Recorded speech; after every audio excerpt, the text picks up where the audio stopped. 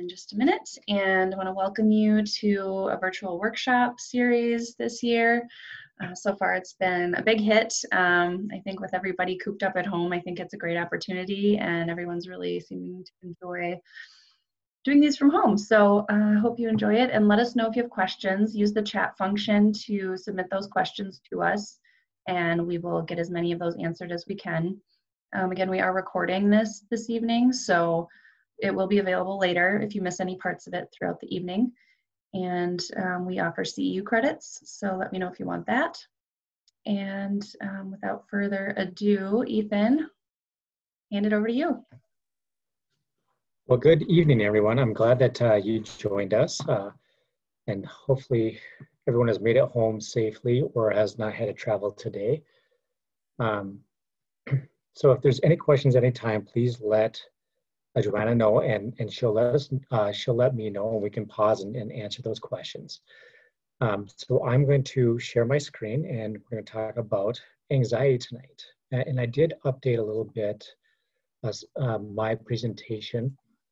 This is one that I've given a few times, but I updated it a little bit to talk about some things a little bit more related to COVID-19. And as you can see that I forgot to update the date on this. The last time I presented was in June. Also, like many other Zoom meetings you've probably been on, there's a small chance that I might have a child or maybe even a dog that jumps in here. So hopefully that won't occur. We're getting ready for bed in our house, but if that does occur, we'll take a small break and then jump right back in. So the title of the talk tonight is The Nature of Anxiety and Better Management. And I'll introduce myself a little bit more, and then we'll start talking about anxiety. So I am Dr. Ethan Schwer. I'm the Director of Diagnostics within the Learning Center. We specialize in doing psychoeducational evaluations. A lot of times we evaluate kids with anxiety. You know, our bread and butter is learning disorders and attention disorders, but something that really strongly co-occurs with that is anxiety. And I worked in a few different applications or areas where we've assessed and worked with anxiety routinely. So, all right. So I usually start off my presentations with a little bit of a clip. And so I got a cute clip. And I got to make sure that I'm sharing my sound too. Okay. All right, so now you should be able to hear this clip. I know I say this every morning, but they're not moving. If you think it's no big deal, say something. Oh my God, you think they're dead too? I'll go check. Don't be dead, don't be dead, don't be dead. Oh, you're alive. And you're alive. Okay, good. Okay, I'm up. Your breath smells good. Oh, I'm in here. I know. You can't just leave, guys. You gotta tell me where you're going. Is that food? Can I have some? Oh, you're spitting it out. But can I have some? No? Stay right here. I'll go check on everything. I know where they are now. Everything's fine. Cornelius, come in. I'm so hungry. Oh, I can't wait. I can't wait. I can't wait. Look, I'm even doing a trick. That's how hungry I am. Faster, faster, faster. Wait, I can eat this, right? This is food? Because I've been getting some mixed signals lately. Is this food? Not for you, buddy. Is this food? That's a jacket. This has got to be food, right? Corny. Are you sure? So you're sure this is food? Oh, yeah. This is really good. That can't be good. We gotta hide. We gotta get out of here. Whoa! I'm okay. Why are there clothes on the floor? Why don't they smell like us? I can fix that. You gonna help? Oh, there you are. Don't panic. I'm fine. Don't worry about me. It's fun. Please come back inside. That's not where you go. Excuse me. That's where you go. You go there. Okay, guys. Great news. I finished cleaning my room and... I can do a little sushi. Smells. I'm not in the mood for sushi. What's happening? What about some Thai? This is a nightmare. I've never seen them fight like this before. Just salads. Oh, I can't take this. Then what are we gonna eat? Oh my God, they're not talking. It's probably over. Okay, we're all freaked out. This is upsetting because I love both of you, but I'm gonna live with her because we all know I love her more. Okay, obviously things worked out. This is embarrassing, but we all said things we didn't mean back there, right? Thanks for letting me sleep in bed tonight, guys. You won't even know I'm here. Hey, did you guys hear that? Are you awake?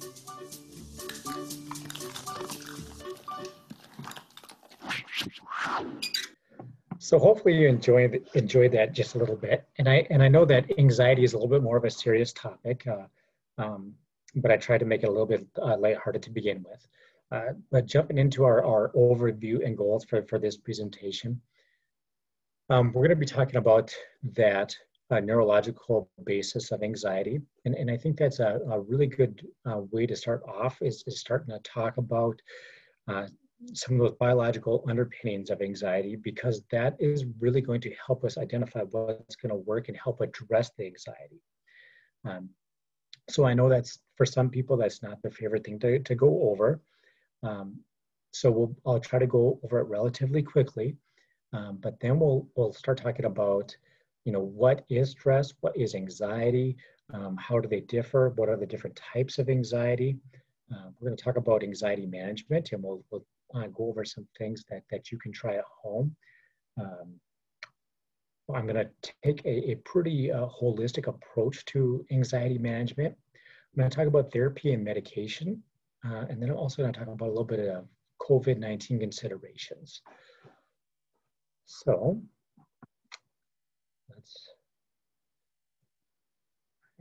so the next part, okay. I'll make sure I'm not missing anything. So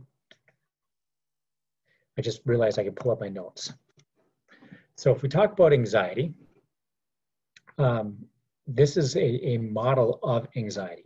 And you'll see that it is pretty complex. It's a little bit blurry, and I made it a little bit blurry for a reason, is we didn't need to read through all of this, but I just want to kind of show that the theory and understanding of anxiety, it is fairly complex, and we still don't know everything about anxiety. And the information that I'm going to be giving you today is going to be very introductory. We could talk about anxiety probably for a whole semester, so we're going to try to cover some of those basic pieces of it tonight. Now, some things that you might be able to pick out from this is you're going to see this little part over on the left-hand side. It says external threat. In the center, you're going to see the amygdala. And so that is one of those central tenets of anxiety. So when we talk about anxiety and they talk about brain function that is involved with anxiety, one of the center points of that is always going to be the amygdala. So first, I'm going to start off by talking about our nervous system. I'm going to come back to this slide here in a little bit. There's three parts to our nervous system: the central nervous system, the peripheral nervous system, or there's two parts. Within the peripheral nervous system, there's the somatic and autonomic. And within the autonomic nervous system, there's the sympathetic and the parasympathetic. And these all play a critical role when we start talking about anxiety or even regulating emotions as a whole. When we talk about our central nervous system, we're talking about the brain, the spinal cord, and its nerve cells, okay? Most of the attention that we're going to be placing for this presentation is going to be within peripheral nervous system, okay? And really, we're going to center on this autonomic nervous system. And the sympathetic and the parasympathetic are going to be the areas that are engaged or disengaged when we start talking about anxiety. Okay? And they help us manage stress. They help us with daily life functioning. And so we'll come back to this, and we'll talk about this a little bit more after we talk about some of the other biological pieces. So first off, when we start talking about biological pieces, I'm going to talk about the brain and kind of go over just like a basic anatomy. We got the frontal lobe, we got the parietal lobe, the temporal lobe, and the brainstem and the occipital lobe. The frontal lobe plays a huge role with anxiety and regulating emotions. So this includes a lot of your executive function, a lot of the planful, willful behaviors. And if we engage our frontal lobe, we can shut off or redivert our attention to other things that will help us manage that anxiety. In fact, a lot of the therapies that are used are going to help us engage that frontal lobe to help us regulate or control that anxiety. Now, many of the other pieces of anxiety are going to be housed within this central area, which is in the center part of the brain is the limbic system. But that'll be connected to that frontal lobe. It'll also be connected to that parietal lobe, which is going to include some of the motor and sensation, which can help trigger some anxiety. It's also going to be connected to that temporal lobe, which is connected to your memory, your perception, and language. Okay. There's also a connection with the occipital lobe as well. So the vision, different visual stimuli can stimulate some of that anxiety. And then we're going to be talking about homeostasis as well. And when we start feeling overly anxious, what can we do to get back to that level where we are at our basic functioning, where we don't have a lot of that stress and that anxiety? Okay. So what's also important, and I'm going to go over a little bit of basic brain functioning, is talking about when this brain fully develops. And when we talk about the development of the brain, it usually starts at that central point, and then it grows outward. And it takes a long time for that brain to fully mature. For females, it will fully mature in late teens, early 20s. And for males, it will mature mid-20s to late 20s. And I joke, if ever. But that's a critical piece for us to understand too, is we're talking about anxiety, and we're talking about many of you are here to talk about the children that you see with anxiety. One thing that's not fully developed is that frontal lobe. And that frontal lobe, we want to utilize that as much as we can to help us control some of that anxiety. And as they grow older, this should continue to develop, and we should become better at using our coping skills and using different strategies and stopping some of those anxious thoughts. So the first part we're going to go over is the thalamus. Okay. The thalamus is something that when we bring in information into our brain, usually it goes into that thalamus, and then the thalamus kind of spreads it out to the parts of the brain where it really needs to go. Okay. It interprets symptoms, and then it refers to specialists. It sends the information. It's kind of that central relay station. So we have on this slide is the brain's doctor. So it takes these symptoms, it diagnoses the symptoms, and then it sends it on its way to where it needs to be. Okay, but this doesn't always happen with anxiety, and I'll explain here in a little bit. Okay, one of the main central tenets of anxiety is the amygdala. This will trigger the fear response for defensive behaviors. It's meant to be a defense mechanism. It will really trigger that fight or flight type of mentality. It is very much connected to fear relations, emotional memory, and it'll receive input from the hippocampus, the thalamus, and the hypothalamus. But it also has a single neuron response for visual, auditory, and somatic areas. So there's a fast track highway into that amygdala, and that will bypass that thalamus and go right here to help you get into that fight or flight response. And that was really made to be an adaptive response, so we could either fight or flight when danger was approaching, and it helped us survive as a species. Okay? It can become hyper responsive, and they found that with those with PTSD. And then we have also seen that it can be very well connected with social anxiety and generalized anxiety. So when they've done brain imaging studies, they found that there's a bilateral amygdala activation when there is social anxiety that is present. And then when there is more activation, that is very well connected to a more severe symptomology. Okay? And this can be reversed with targeted treatment. Like building a muscle, the amygdala can grow if it continues to have a lot of that stress and a lot of that anxiety. And for those with generalized anxiety disorder, they find that the volume of the amygdala grows. Okay? They also find that there's higher ratios of gray matter to white matter in the upper temporal lobes of the brain as well. And once we continue to activate this and exercise it, it grows. But as we start to target it with therapy or with medication, we can actually see it to shrink again. So it can be very responsive to things that we are doing to help address the anxiety. I already talked about this a little bit, but that prefrontal cortex or that frontal lobe. So this connects with that amygdala. This can be very well connected to managing symptoms of anxiety and other areas of executive function as well. A lot of times the prefrontal cortex is very highly connected to ADHD or other attention disorders, but it is also very well connected to the ability to modulate emotional responses.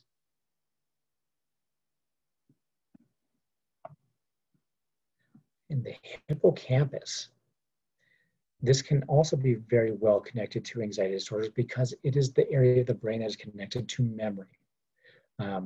And a lot of times we may be even unaware that we may have stored a memory of something that creates fear or anxiety for us, and it may be retrieved and might be sending a signal to the amygdala to actually involve or heighten up that fear response. Okay.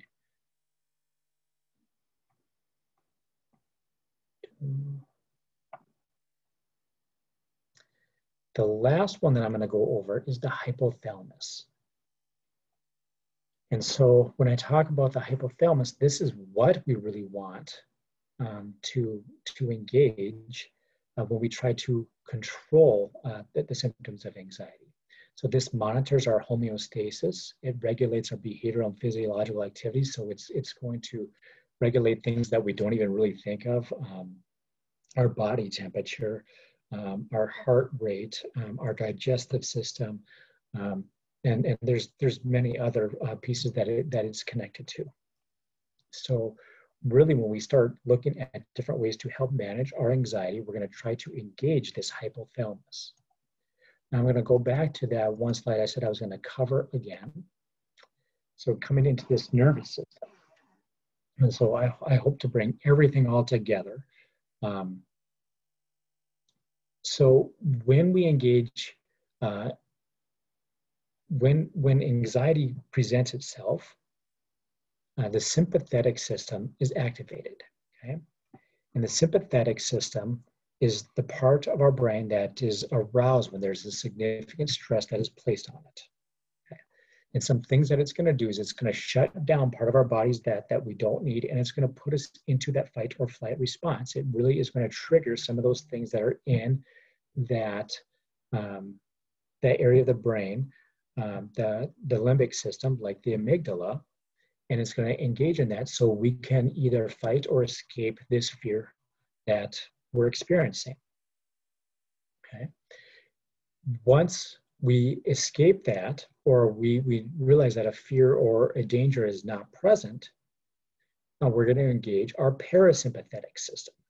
And the parasympathetic system is going to include that hypothalamus, which is going to decrease some of these bodily responses. And it's going to put us back into that area of homeostasis. So a lot of the strategies that we're going to be using are going to help to activate that parasympathetic system. And I've got an example for you.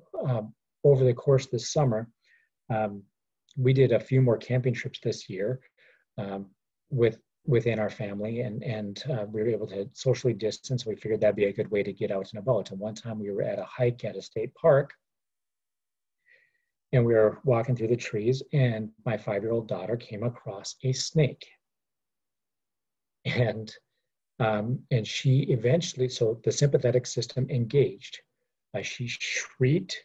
You could tell that she became very tense. I didn't look at her eyes, but I'm sure her pupils dilated. Her heart rate increased. I'm sure her adrenaline was pumping, and she was ready to run away from this snake. Now, what was kind of funny, it was a little bitty gardener snake. She was not in any danger, and so Mom and Dad, we tried to engage that parasympathetic system and said, hey, we're just going to walk away from this. Look, everything's going to be better. And we tried to, we really did like a mini module of cognitive behavioral therapy, or more of the cognitive, like this is, we don't need to be worried about this snake. And we engaged that parasympathetic system, and then she was able to calm down. Now, about 5 minutes later, we kept walking along this trail, and then there was another snake, and the sympathetic system engaged again. And then she was on high alert for the rest of that weekend, and we had to continue to talk to her and help her through that fear response that she was having. But I think my main message here is we want to talk about how we can engage that parasympathetic system. And especially in industrialized countries, there are higher rates of anxiety. And I think that things move at a very fast pace.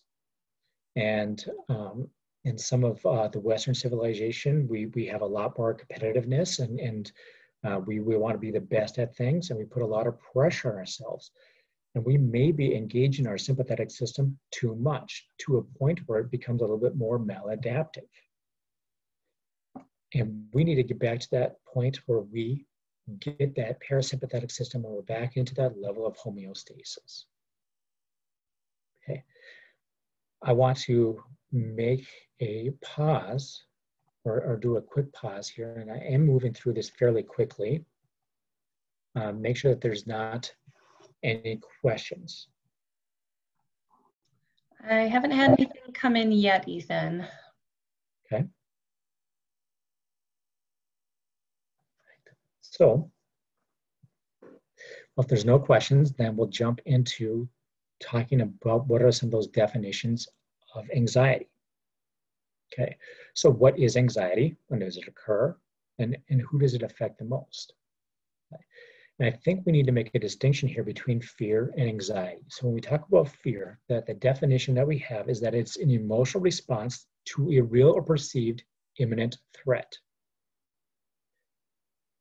Now, anxiety is the anticipation of a future threat.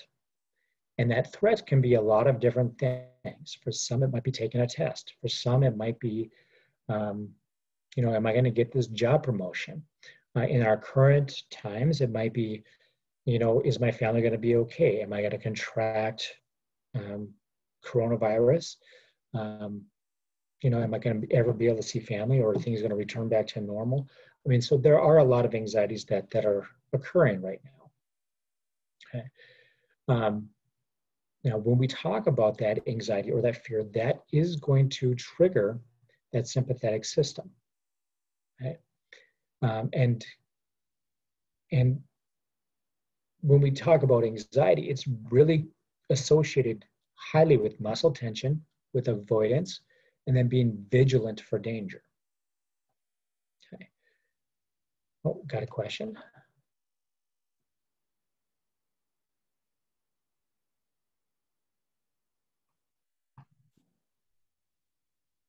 Okay, so I see a question that says, and I'm going to read it to everyone, so we're all on the same page. So, in learning about regulating the amygdala, it was recommended to try to engage the child in an organizational task to help downregulate. Is this an exercise that you recommend? I've never heard of like an organizational task, but one of the things that we're going to be talking about, and this could still work, anything to really help get your mind off that task. And we're going to even talk about COVID-19. We are inundated with a whole bunch of information with COVID-19, and that does make a lot of people anxious. So one of the things is try to remove ourselves from that situation that is going to provoke those thoughts, and maybe doing an organizational task will really help that.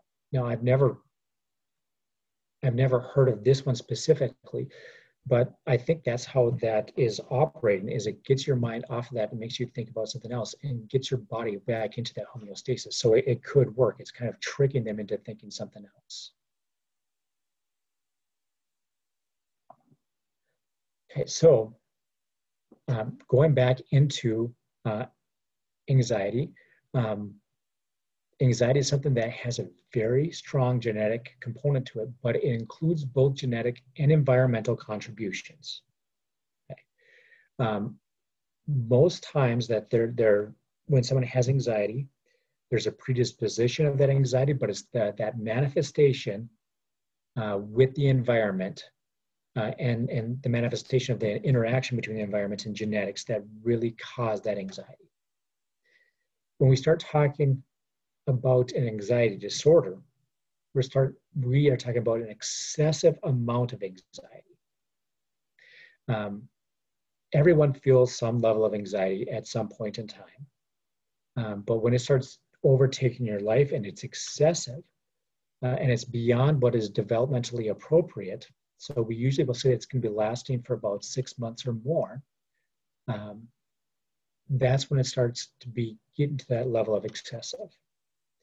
Now, we do see that most anxiety disorders occur in females more than males at about a 2-to-1 clip.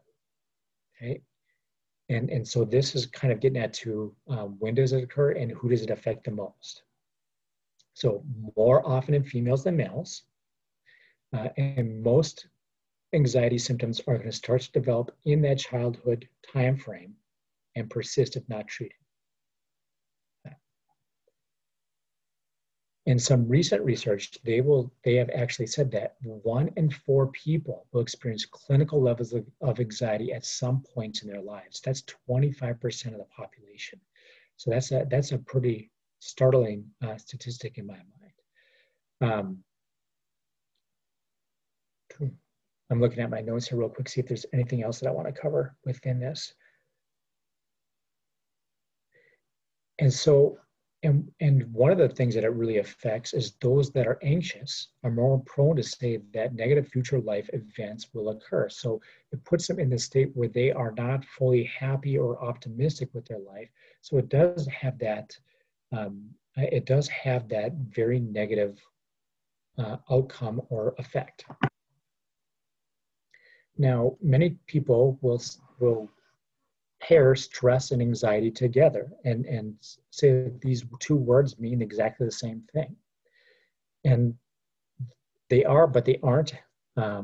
Stress is really a simple definition is when those external demands are greater than our internal resources. Okay? Stress and anxiety will likely occur when that happens as well, when we have a little bit more of that stress. And we're talking about anxiety and stress that can be maladaptive, but there are some levels where it can be very, very helpful. And I think that is also a very important to note in this presentation. We're going to be talking about how to manage it and how to work through it, but also know that some of this is normal. And we're not going to completely get rid of it. And some of it can actually improve our how well we do things. They have studied this, and those that have a little bit of anxiety or a little bit of stress before a test usually outperform those that do not. Okay. Now there's a trade-off where this will go up, and if you have too much anxiety, your performance goes down. So you want to be at that level where it is not it's not overtaking your life and it's not overtaking your resources, but it puts you on that alertness and that point where you can succeed. So we want to find that healthy balance.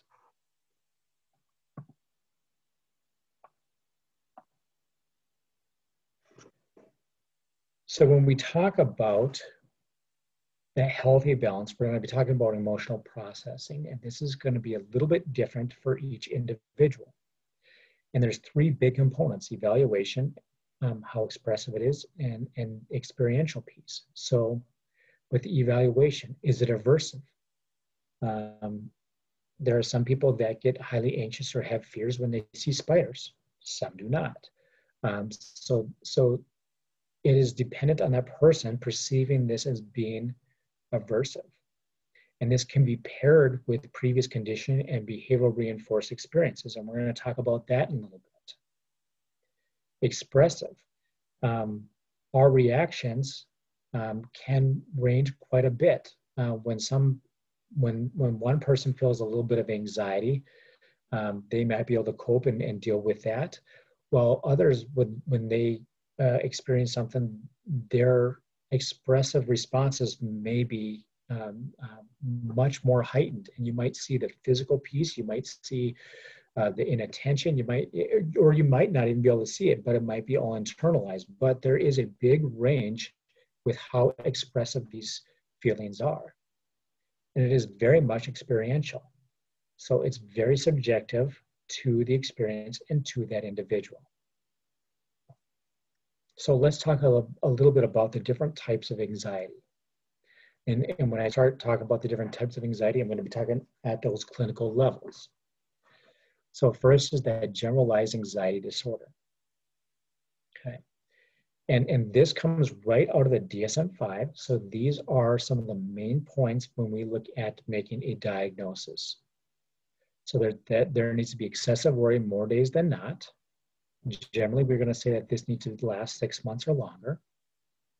And it can include 3 or more of the following: restlessness, fatigue, concentrating, or mind going blank, irritability, muscle tension, and sleep disturbance. I'm going to pause here for just a second. So some of these may not even sound like anxiety. Okay. And the reason I want to pause here is kind of going over that. And some of these may even sound like something else. Irritability could be connected to, is this a normal teenage thing? Or is this, maybe a depressive type of symptom? Concentrating or mind going blank. When I hear that, I really think of, possible inattentive types of ADHD. Restlessness, I think of the hyperactive impulsiveness. Yeah. Now, what is very interesting is this is the adult criteria. For children, and I'm kind of pausing a little bit for a little bit of an emphasis, there only needs to be one. Many times children may go undiagnosed, and they may be feeling anxiety, and they may not be able to express what they're feeling, and it may come out as being irritable or having trouble concentrating. And this is an important thing for us to consider, because like I said, that trouble concentrating, many of us might consider this maybe a symptom of ADHD. And if it's really anxiety instead of an ADHD, then if we try to medicate that person, we could have some adverse effects. Sometimes those with anxiety disorders will respond adversely if we give them a stimulant medication that is often given to those with ADHD. So there needs to be a little bit of, we need to be careful with that.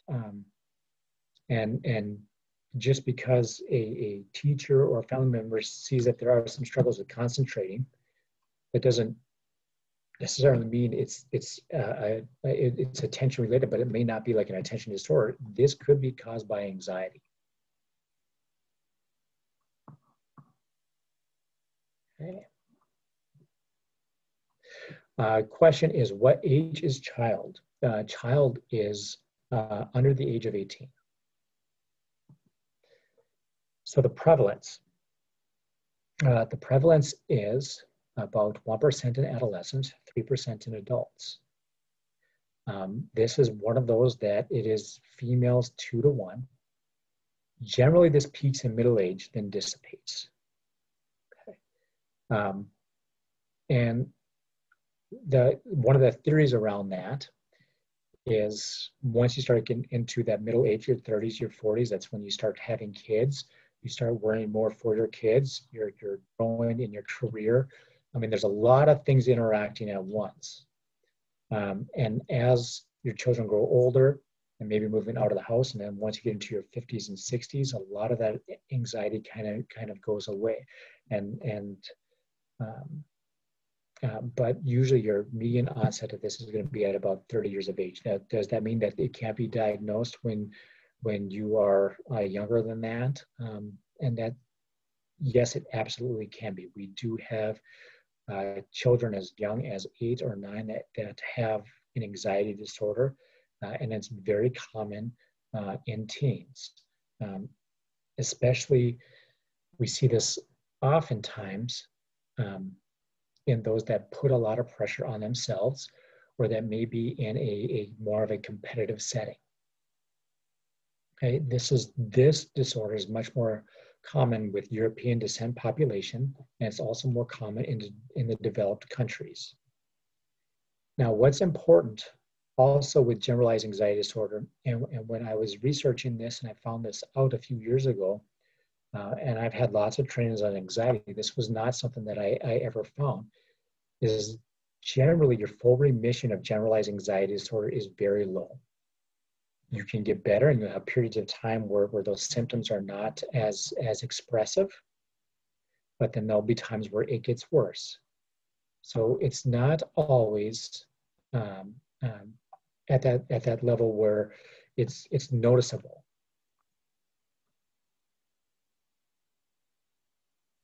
There's a question, does anxiety typically increase with old age, or does it depend on the person?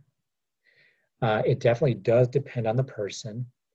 Generally, when we talk about generalized anxiety disorder, this is something that is going to start to dissipate as people get older. But does that mean that's the case for every single person? Absolutely not. And there are older people that also do have a lot more anxiousness.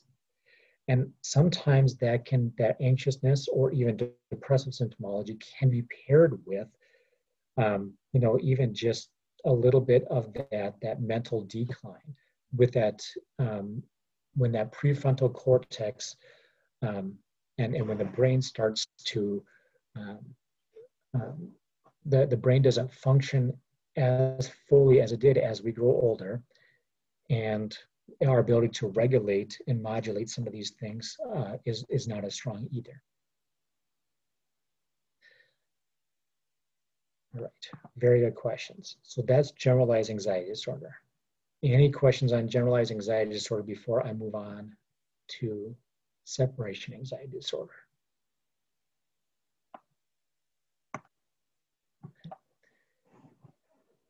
Separation anxiety disorder. So this is one that is usually seen pretty early, characterized most often by excessive fear or worry when separating from an attached individual. Usually this is going to be mom or dad. And this fear can be that they're going to fear of losing this attachment figure. It also can be a fear that they are that an unwanted event may happen, like they may get lost or they may get kidnapped, okay? A lot of times we'll see children that really struggle with separation anxiety when parents drop them off at school. Those are the ones that want to hug mom and dad, that don't want to be dropped off at school. They also may not like going to sleep without knowing that they are near that attachment figure. When we talk with families that have separation anxiety, many times the child is sleeping in the room with the parents, or maybe even in the same bed. Okay? So this needs to occur for at least 4 weeks in children and 6 months in advance, 6 months for adults. Very much affected by cultural characteristics. In the United States overall culture, we consider ourselves to be pretty independent. And so when we see this excessive fear or worry with separation, it doesn't match kind of what our cultural identity is in the United States for the most part. But it is different based on different subpopulations. Now, if you go to many Eastern countries where it's much more family oriented and it's much more dependent on each other, it's not as as prevalent separation anxiety in those settings. And to diagnose it, it takes on a different spin than in the United States. So this is going to occur in about 1 to 2% of the population, more often in children, decreases as you age. This one's equal for males and females and children. And this is one where there can be that full remission. Another one that I'm very glad that we are covering is social anxiety disorder, because the title of this kind of misleads us to some extent. So social anxiety disorder is going to be that marked fear or anxiety with specific social situations. It can be performing in front of others. So if I have performance fears, I'd probably not be able to come out and do this talk with you guys today. I wouldn't be able to come out and present in front of people. But the other one is worried about being humiliated or rejected. This is one where if there is test anxiety, this is where it's housed and where it lives. So someone with social anxiety may not want to be called on in class. They may struggle with tests because they might feel like they are stupid, or they might fear that they might be rejected or humiliated by others. Or if the teacher calls them out if they got a bad grade, they might not be living up to their expectations or others' expectations. There's a lot of that concern with being humiliated or rejected that may affect school performance. This needs to be present 6 months or more. Its prevalence is 7% of the population, or 7% of the population in the US. It's lower in other parts of the world. And I attribute this to our higher levels of competitiveness in the US. We have a concept where we're going to pull up our bootstraps and we're going to work through different things, and we need to be the best that we can be. And that's really how we raise our kids. And there's a lot of positive aspects to that, but this is one of the drawbacks to it. Prevalence decreases with age. It is higher with American Indians, but lower with Asian, Latino, and African American populations. This one is very close to equal between males and females, but it is slightly higher in females. And in children, this can be expressed with tantrums, with freezing, with clinging, with failing to speak. So there are some pieces to this that may look a little bit more like that separation anxiety, but it might actually be, when you dig deeper into it, it's that social anxiety. Also, the social anxiety has a much stronger genetic disposition to it. So when they've done twin studies, they have found much more connection with this with monozygotic twins versus dizygotic. So that means that genetic presence is much more a factor than the environment. Ethan, it looks like we have a couple questions coming in. Okay. The first one says, would the fear of letting mom and dad down fall under social anxiety? Most likely, I would say yes. Now, it needs to be excessive, but yes, I think that would fall underneath that category. They would be fearing that there's some sort of humiliation or rejection from mom or dad. Okay. And then the second question that came in, it says, is this likely for children?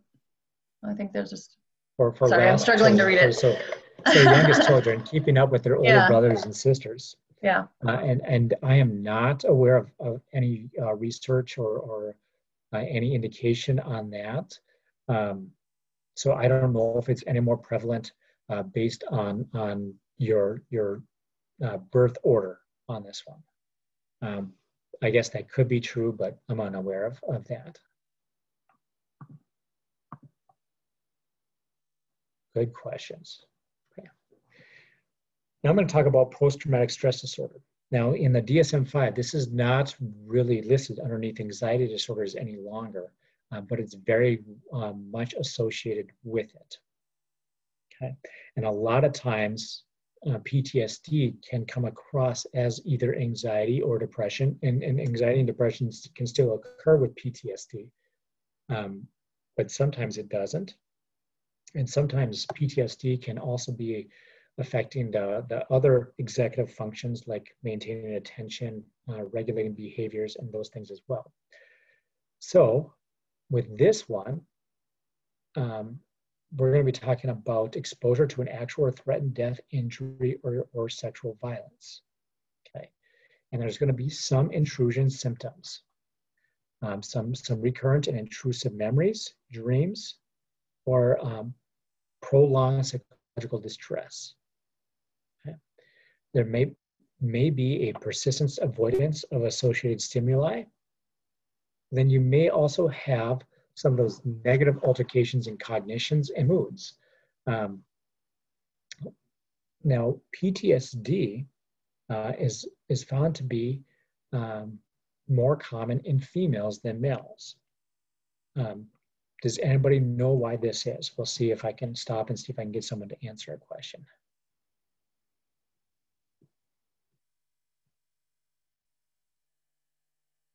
Give it a few more seconds, see if anyone chimes in. Why is PTSD, does it occur more often in females than males?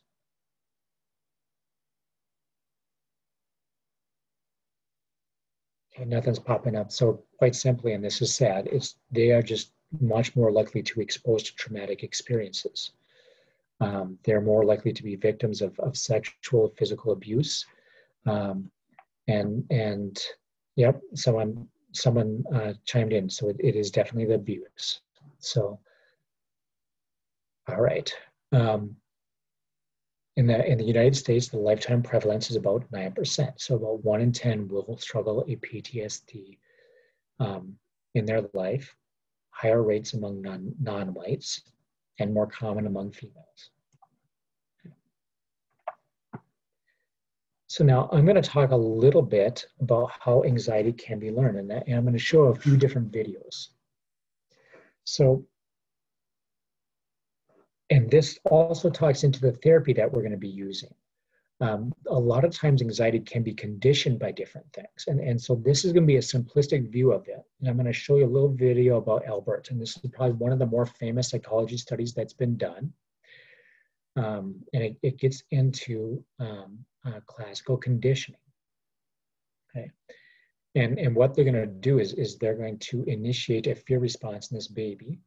And you're going to see this, and you'll probably it'll probably tear at you just a little bit. Now, this is a study that would never be allowed to be done any longer. So keep that in mind as you're watching this. So I'll turn up my volume and show you this clip.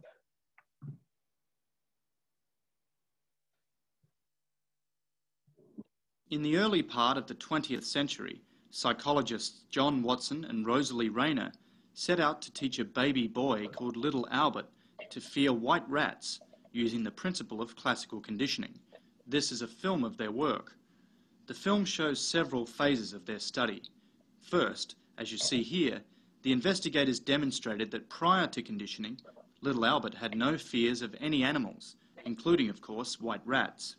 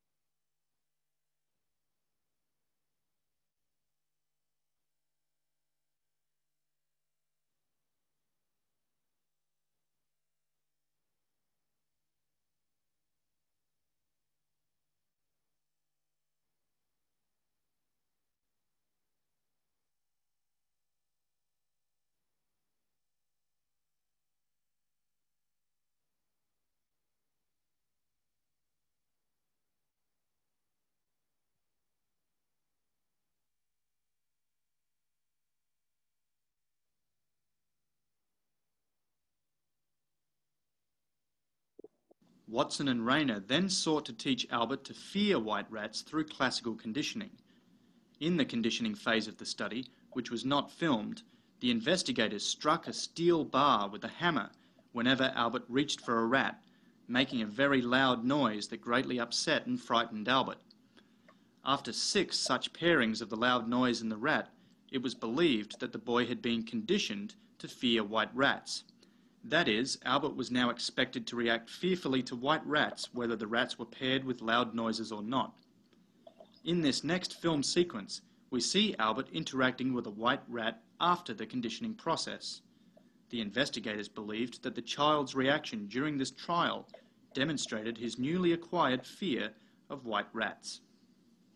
Finally, the investigators expected that little Albert's conditioned fear of white rats would generalize to stimuli that were similar in key ways to a white rat.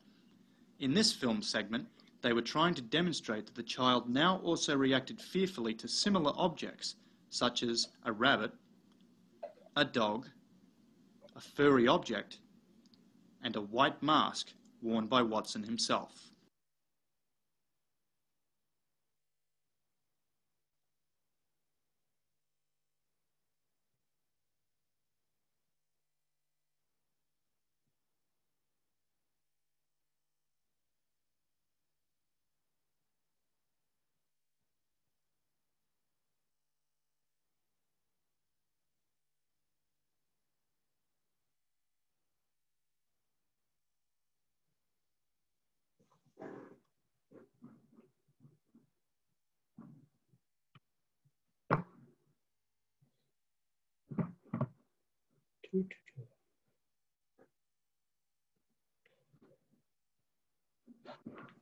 All right, that's kind of a horrible study, isn't it? All right, I'm pulling up my slides again. All right, so what we find is that we are able to disconnect some of these conditioned responses when we start talking about anxiety. But we also know that clinically anxious groups, those that have those clinical levels of anxiety, show stronger learning of those novel conditioned fear associations than lower anxious groups. So that bond and that tight is much stronger for them. And when we talk about extinction and removing some of these associations, we never really erase the previous memories. We just learn new associations between the stimuli and our reactions. Okay.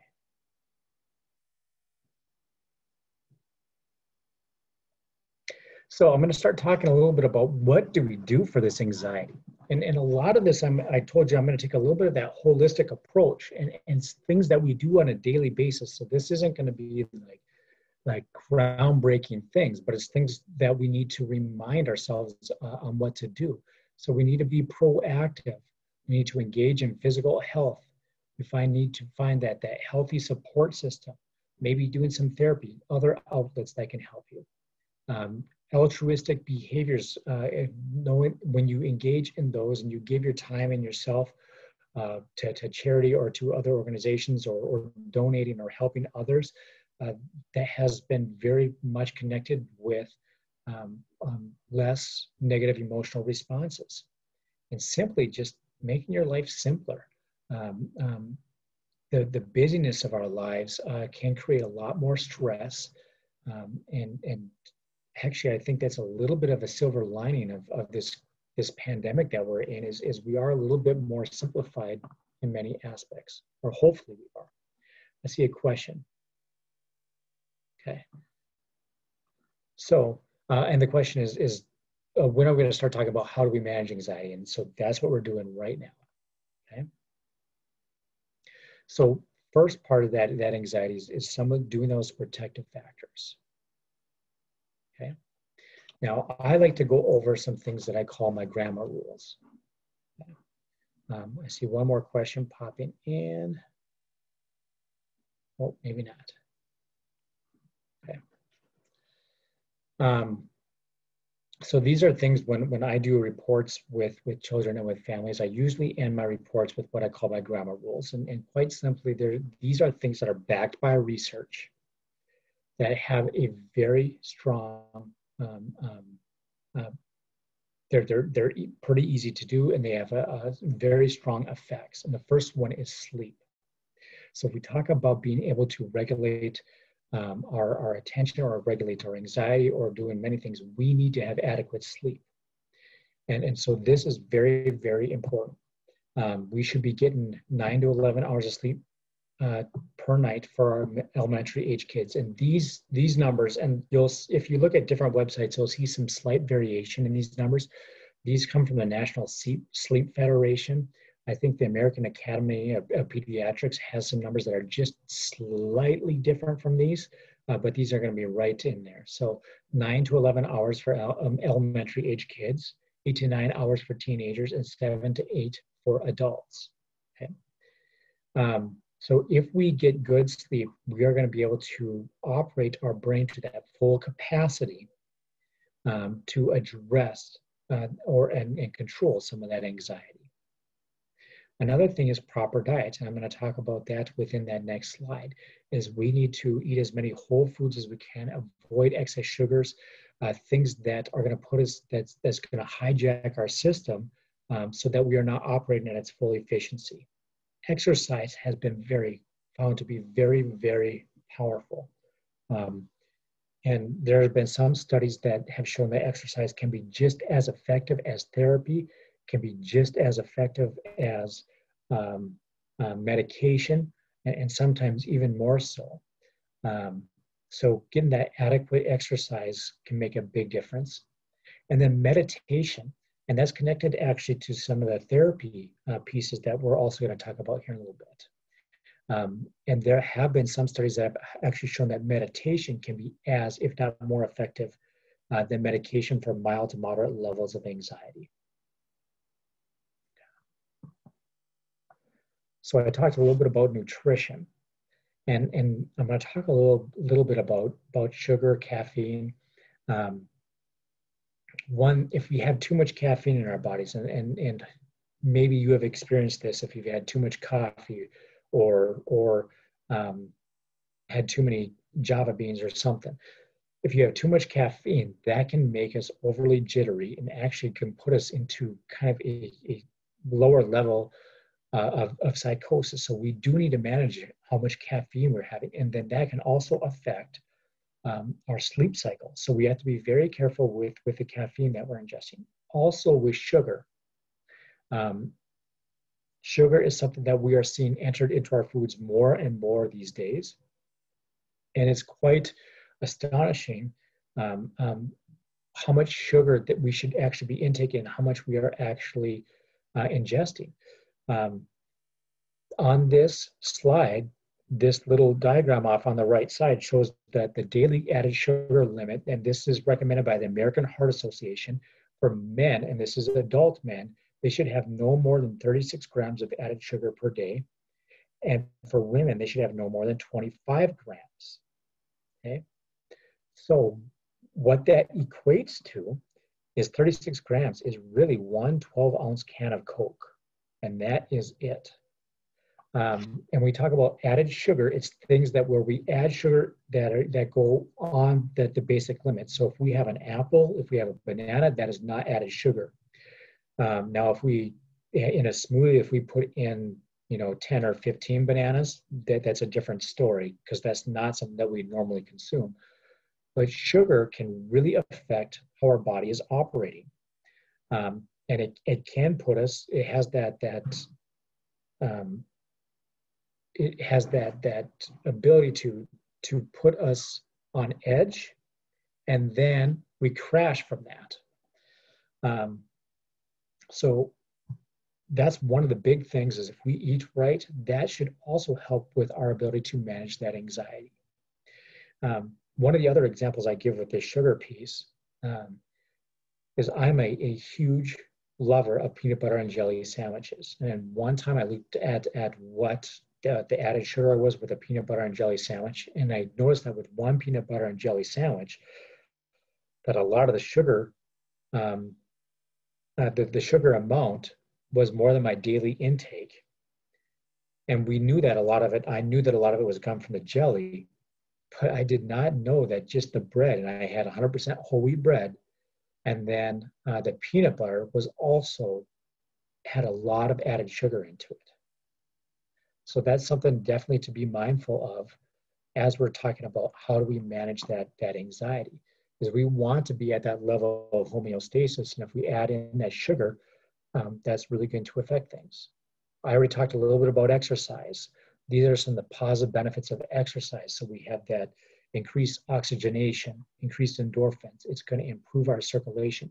It's also going to improve that digestion system and our metabolism. And there has been research also that shows that there is a very strong link between our gut health and our emotional health and overall health. So that exercise has a lot of positive effects. Like I said in my grandma rules, meditation has a really strong effect. And so one of the things I'm going to do right now is I'm going to do a little bit of an exercise with meditation, and then I'll talk a little bit more about meditation. So I'm going to see if you will play along with me. And so this is just one example of a meditation exercise. And we're going to do what's called the 5 senses exercise. First, if you're at home, I want you to try to get as comfortable in your chair as you can. I want you to close your eyes and start taking a few deep breaths. And I want you to inhale through your nose and then exhale slowly through your mouth like you are blowing through a straw. And I want your breaths to be somewhat exaggerated. So big, deep breath in. Hold. Slow, deep breath out. Big, deep breath in. Slow, deep breath out.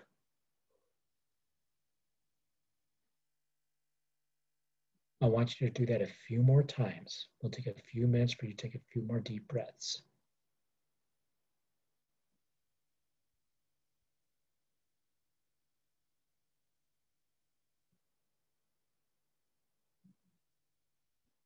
Keeping your eyes closed and continuing with your breaths, I want you to notice 5 things around you that you can see without opening your eyes. Picture where they are at in your room in relation to you.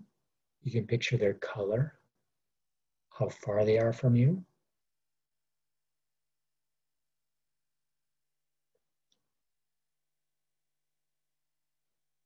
As you continue with your deep breaths, continue to try to focus and name 5 things that you can see. In your mind, try to visualize it. And notice as many characteristics as you can.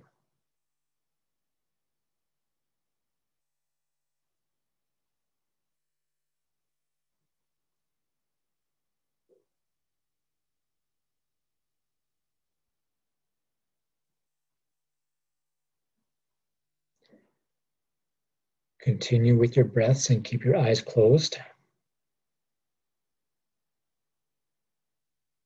Now notice 4 things that you can feel. Bring awareness to yourself. You can feel things that might be uncomfortable for you.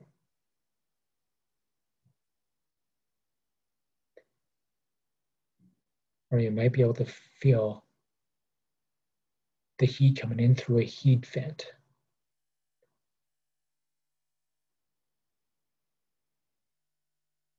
The feeling might be internal or external.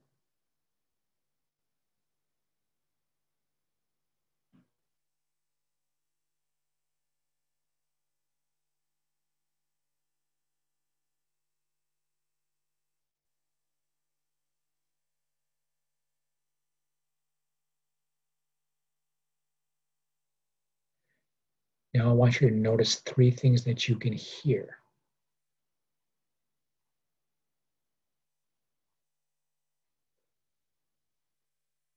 Take a moment to listen to them. It might be things in the background.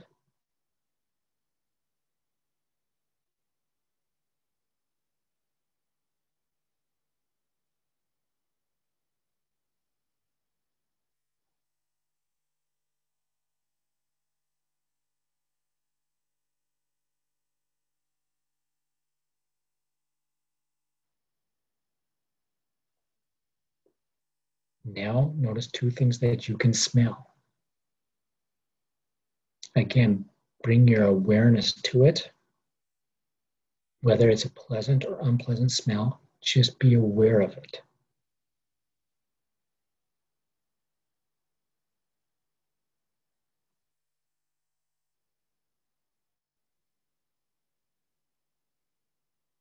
Now I want you to focus on that taste in your mouth.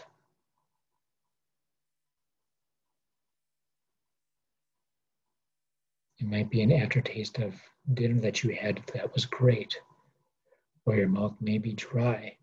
Kind of focus in on that taste and whatever that sensation is in your mouth.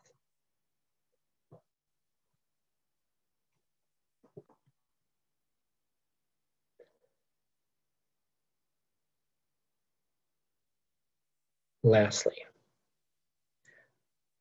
take a few more deep breaths and then slowly open your eyes.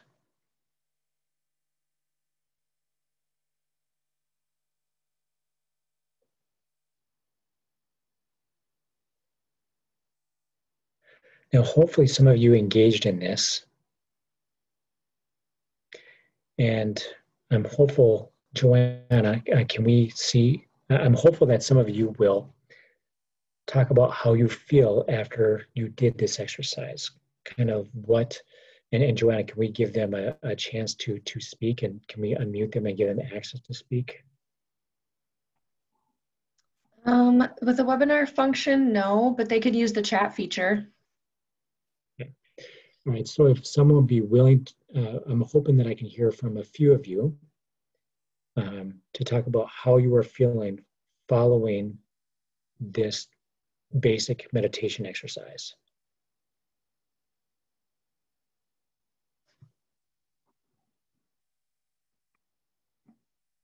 I'm seeing a few.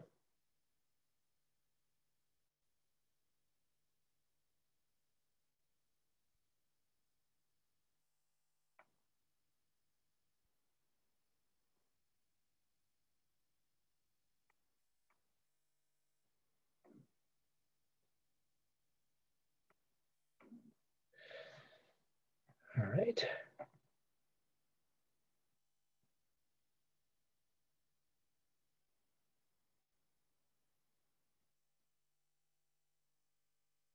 So some are saying lighter, relaxed, so relaxing.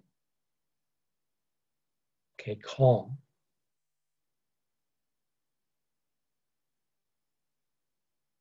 I feel more dialed in to the present. Good. Very grounded and calm, relaxed. One person said, thank you.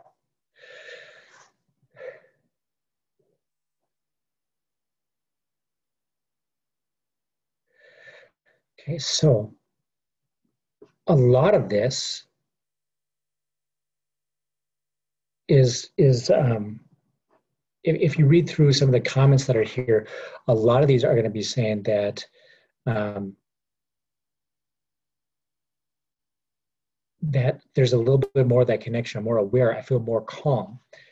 And this was one of those main points that I was trying to make at the beginning of the presentation, and why it was important to talk about engaging that sympathetic and parasympathetic system. And that's really what we were trying to do there, is we were trying to engage that parasympathetic system. And really, this is a very simple strategy that we can use in almost any circumstance, okay? Whether I'm driving down the road and someone cuts me off, or one of the places I really despise driving is in Chicago, and that really does ramp up my anxiety and my stress level. Now I might not be able to close my eyes, but I can slow down and take a few deep breaths and concentrate and be aware of where I'm at. Before I sit down and I take a test, I can take a few deep breaths and bring and center myself. Same thing as if right before I'm going into a job interview, or anything else that might create a little bit of stress, I can ground myself. So this is something that can be done in most situations and scenarios. Okay. So, and one of the questions that I am seeing is, can you recommend specific avenues for meditation for children? Strong websites. How can we guide children through the meditation? Okay. So I'm going to jump into a little bit more within this meditation piece. So this is one of those exercises or things that you can do to help manage the anxiety. Okay, so here are some resources for meditation. So there are some websites out there that have different webinars or things that you can go through. So mindful.org.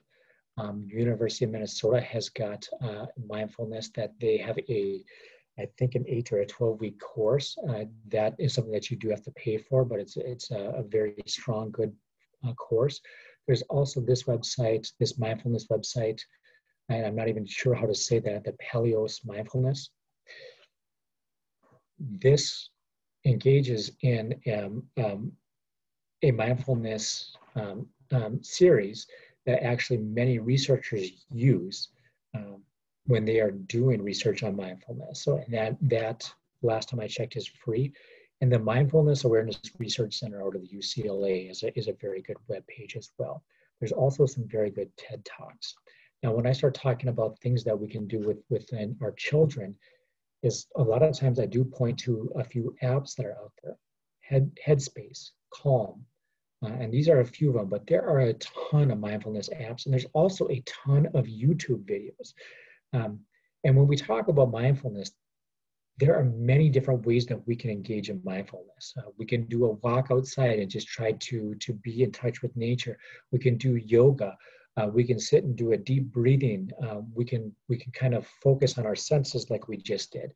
So it's kind of finding what the child will enjoy doing and trying to limit the distractions and just kind of engage into that.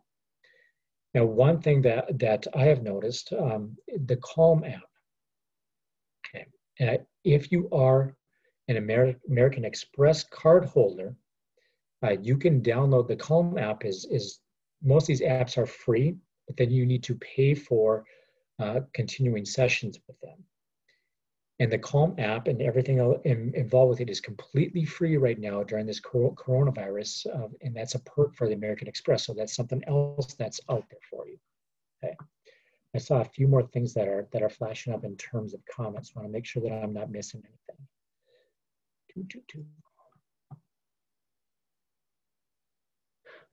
How do you get a teenager who is irritated already and thinks that this is useless? And that really is the million-dollar question. And I don't have a great answer for that. A lot of times the question that I get is going to be, how do I get my children to do this? And it's try to make it as fun and enjoyable as possible, maybe do it as a family thing. Now for the teenager, it may be useful to use a somewhat different approach. And I'm going to talk about that next. They may not, with mom and dad, they may not listen to mom and dad. They may not want to do this meditation thing. And quite honestly, at times this meditation thing can be boring. And it's not something that we really want to do. We want to check Facebook. We want to check Snapchat. We want to, do this or that. We don't want to sit down and just breathe and be for a moment. But it's so important that we do. So the other thing that we could do with that teenager is we could talk about therapy, and most therapy that is out there are going to include an aspect of meditation. And quite honestly, therapy has really been found to be more effective than medication. And I'll talk about I'm not going to talk too much about medication. There are some medications that are super helpful among those that have anxiety, but usually therapy is the most effective. And the go-to most often is the cognitive behavioral therapy, which is there's a focus on understanding and changing thinking and behavior patterns. Okay, kind of like when I was talking about when my daughter saw the snake, when we were doing our nature walk. We kind of focus on understanding that the chances of us seeing another snake are going to be very slim. They're more scared of us than we are of them. They're very tiny. They're not going to harm us. So we really tried to understand, I had this fear of this snake, but really tried to really understand that really this is probably not a big deal. And this is similar to anxiety, is we're going to focus on understanding things that cause us that anxiousness and really focus in on them and try to address them and try to remove those misunderstandings that we have already created in our own minds. And really with CBT, we learn skills that can be applied throughout life, and we see effectiveness after 8 weeks, but more pronounced effects between 12 and 16 weeks. Now I'm going to return to that question about what do we do with the teenagers that are more irritable and that don't want to do this. My best recommendation would be hopefully to get them in therapy and find a therapist that they can build rapport with, someone that they can find that connection with. And really that's one of the most positive, that creates the most positive outcomes out of therapy, is having that good rapport with a therapist. And that would be my avenue that I would try. Exposure therapy, this is usually more for fears of or phobias, where we try to expose them a little bit more at a time to different situations. This can be used with some of that social anxiety, with fear of public speaking. So you can slowly work up to that. Acceptance and commitment therapy, which is that blend of mindfulness, which is what we just did, and behavior change. Now, a lot of times your cognitive behavioral piece will also include some of that mindfulness. Dialectical behavior therapy. It combines practices of CBT and mindfulness as well, uses both individual and group therapy, and then the interpersonal therapy. So these are different therapy modes that can be used to address that anxiety. Most often it's going to be the CBT, and you're going to find a lot of resources within the Twin Cities. If you need resources for therapists, and you email me, and my contact information is on at the end of this presentation, I'd be happy to send those to you. Okay. I would just ask, if you do email me, just be patient. Usually after the presentations, I do get a lot of emails. Okay, I dropped my presentation slide. Okay, so medications. So medications with anxiety, we're going to talk about both antidepressants and those that really target the anxiety. With children, with adolescents, there's a lot more concern with some of the antidepressants, and they need to be managed and watched carefully. Now, in addition to this therapy, there have been some alternative practices that's got growing amount of evidence that it's effective. Yoga is one of those. Acupuncture is another. In fact, acupuncture is one of those things that is covered by more and more insurances. So that might be something that might be willing to try. And if you got a teenager, that might be something that they might be willing to do, something that's new, something that's different, and then sitting down and just breathing. Another thing that's out there is what's called the Northwestern University Suite of Apps. Okay, so this is IntelliCare. Okay, and so this will take you to this website. And these are apps that are free, that were developed at Northwestern University from a grant that they received from the National Institute of Mental Health to help manage anxiety, depression. And so they have all these different apps that you can use to help you with your functioning in your day-to-day living.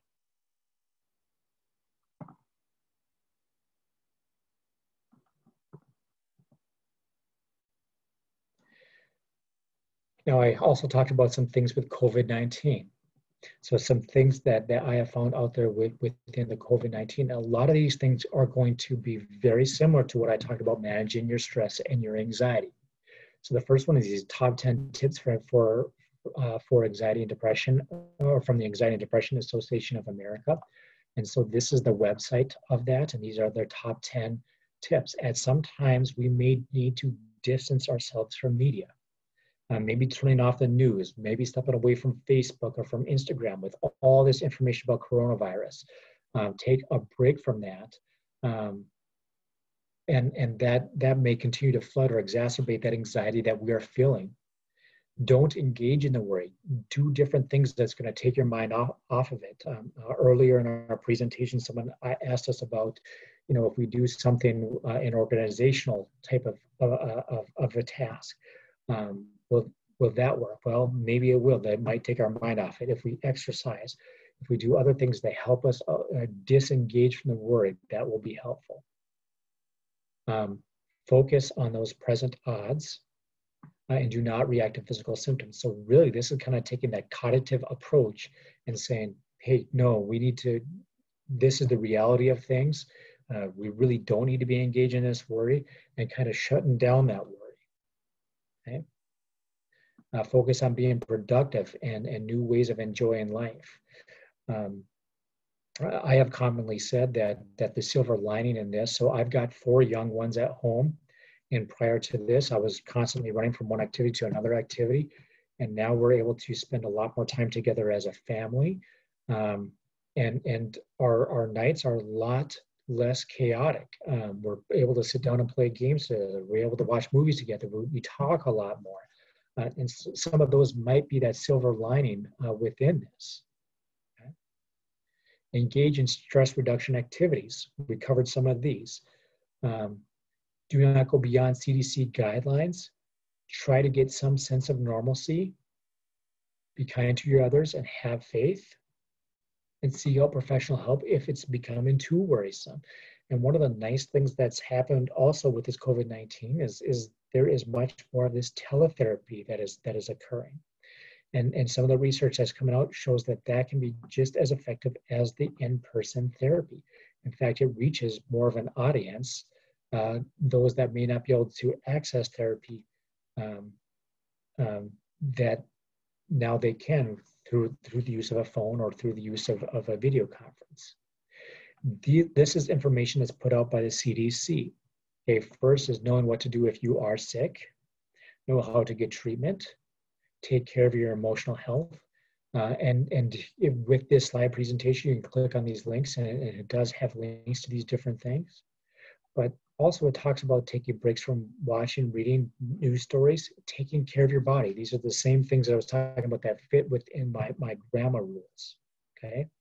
Make time to unwind, connect with others as we can. And so that is probably the most difficult piece within our current situation in the pandemic is, I think they talk about having those little bubbles that you can have where you can connect with others, those that you know that are kind of living a lifestyle and that's similar to yours, but not also overdoing that. So, and for instance, in our neighborhood, we try to have a weekly campfire, and it's just those little neighbors that are in our neighborhood that are social distancing and doing things the same thing the way that we are.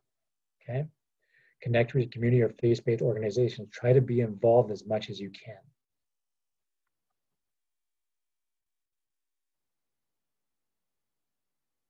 Okay, I also have lists of books for you. And there's a lot of different resources that are here. And I have my website now. I do also see that there are some additional questions. So I'm going to try to go through some of these questions as well.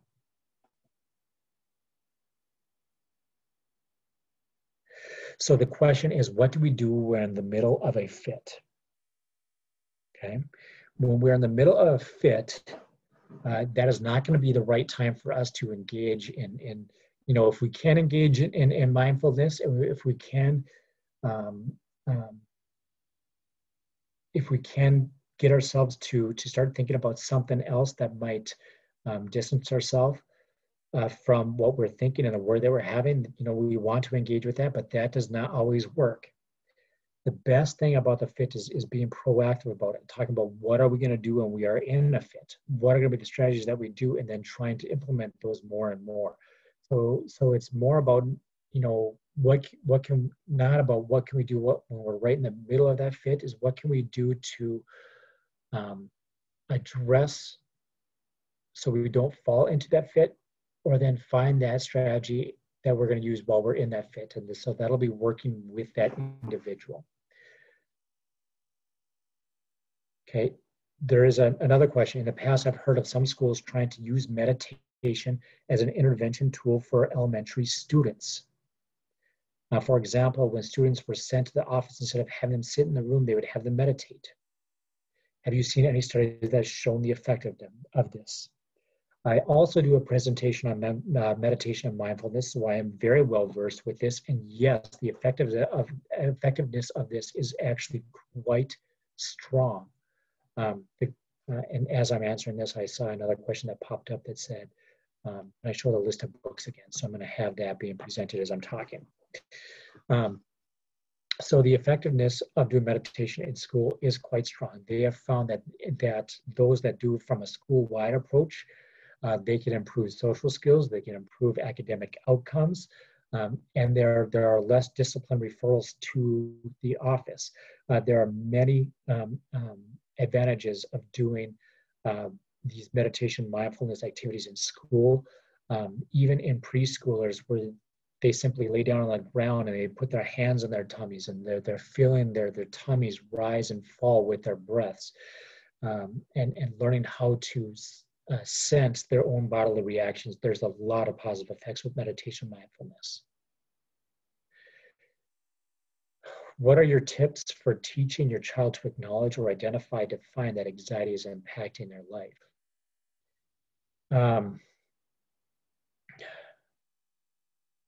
I think my answer to this one is going to be, it's going to be based a little bit on how I approach my parenting with my own children. And really, children sometimes don't even identify that they are being anxious. They know that something is off, they know that something's wrong, and I think that's where this question is coming from. And maybe the parents are realizing that this is anxiousness, but the children may not be able to verbalize that they're feeling this anxiety. So it's really sitting down and having a conversation with them when they are not anxious. And actually, another thing that I would recommend is maybe perusing a few YouTube videos that shows some visualization of this and shows them, this is what anxiety is. Find something that resonates with your life beliefs and with that you would feel would be acceptable for your child and your child's developmental level, and have a conversation with them, maybe show them a video or two. There are a lot of great resources online. Even the APA.org has got some great resources for anxiety and talking about this with children as well. So I would peruse some of those resources as well in finding the best way to talk about this with our kids. And then just also tell them, these are some of the things that I am seeing, and this is what I think that you may be feeling, and see if they will be able to come out and talk about that. Let's see if there's anything else that.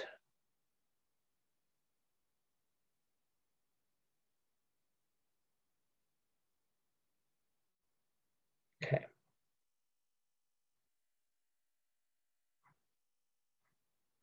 I think. Okay. Question is, do doctors give sleep meds for kids who can't sleep? I don't know the answer to this. I have worked with many children, and I don't know if I've ever worked with a child where there's been a medication prescribed for those that can't sleep. Now, I've seen many kids that have had melatonin, but that is generally the only thing that I've ever seen kids take to really aid in that sleep initiation.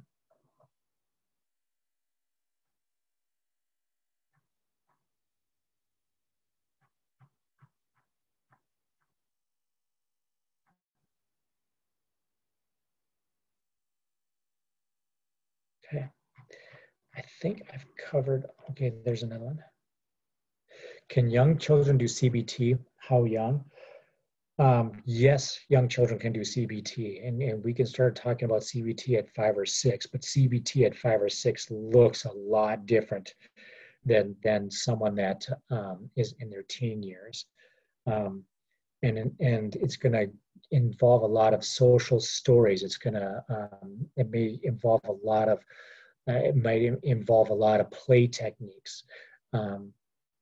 And you know, for boys, sometimes it's you know, these are my superhero techniques that I'm going to use, or for girls, it might be something similar to that. So yes, CBT can be used for young children, but it takes a really experienced clinician on how to do that. Do you feel that tippy-toe walking is related to anxiousness in young children? I have heard some of the connections between toe walking and other things. I don't know if I have a good answer to that. And that's not something I'm very well versed in. So I apologize, I don't have an answer for that one.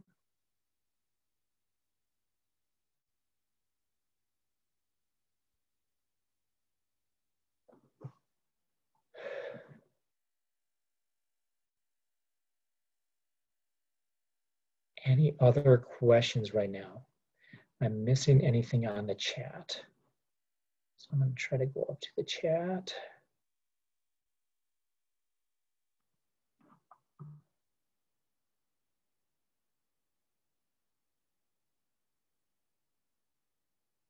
Okay.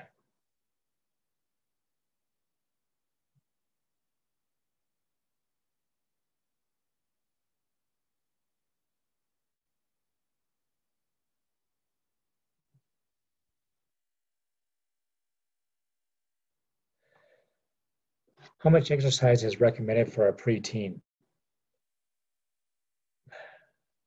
I don't know if I know 30 minutes a day is generally a good recommendation. I am sure that there is, if you Googled that and you'd find a very reputable source that would talk about how much exercise, I am guessing it's going to say probably about an hour to 2 a day for a preteen. It might actually even be more than that. So, but then it's like, how do you define the exercise? Does that mean that we're doing mile-long runs? You know, probably not. It's probably the play activities and other things outside, or a lot of other things can be in that box of exercise. And when I say exercise, I'm not saying that we need to go out to run marathons, but you know, getting in our daily steps, going out for a half an hour walk. It is good if we do some of that vigorous exercise a few times a week. There's a lot of connections with the research that if we go for an intense run or a good long run, that aerobic exercise or even weightlifting can be very, very helpful. But even yoga and things that someone may not think as super vigorous.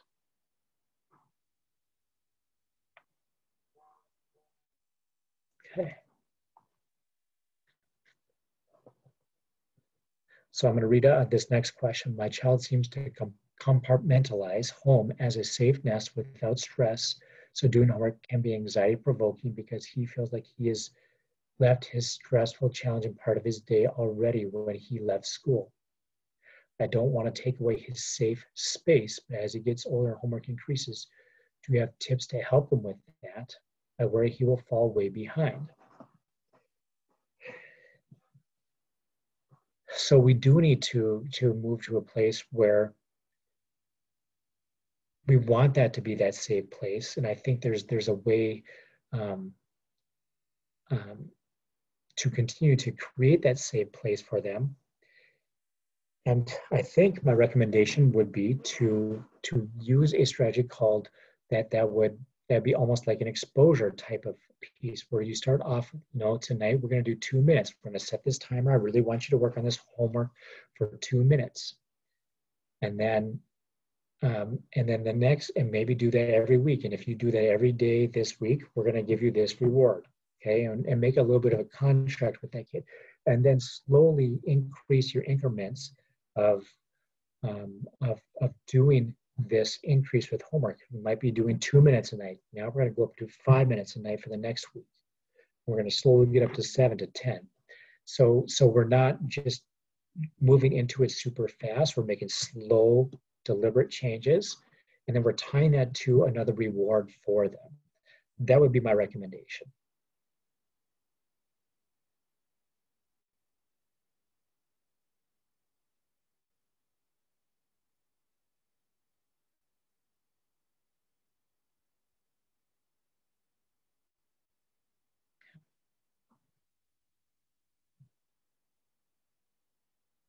All right. Any more questions? Okay.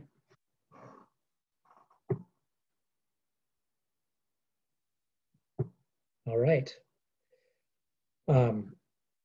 Please feel free to email me if you do have questions. Joanna, is this, I know that we recorded this, but are the slides, do we have those available to them if they need them, want them?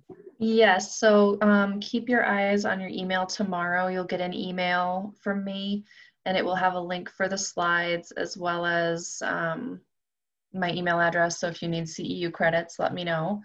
And we'll also have the recording available on our website, and the link for that will be in the email as well. Okay. All right. Thank you for joining me tonight. You guys all have a safe and warm night. Thanks, everybody.